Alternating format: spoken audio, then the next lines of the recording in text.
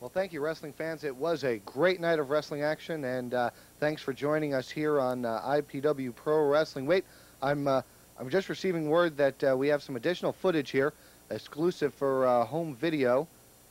And here comes Sonny. Sonny, show us the footage, please. Thank you.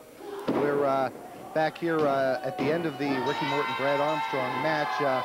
I don't know how this didn't get on the tape originally. I think the boss, Chance Williams, didn't want us to see it. But luckily, we recovered the footage, and you just saw Ricky Morton get the pinfall over Brad Armstrong, the 1-2-3, with using the ropes for leverage. And now Brad's pretty mad. He's trying to explain to the referee what happened.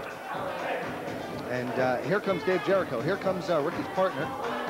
Dave Jericho is now in the ring talking to his partner, Ricky Morton. You see Brad leave the ring.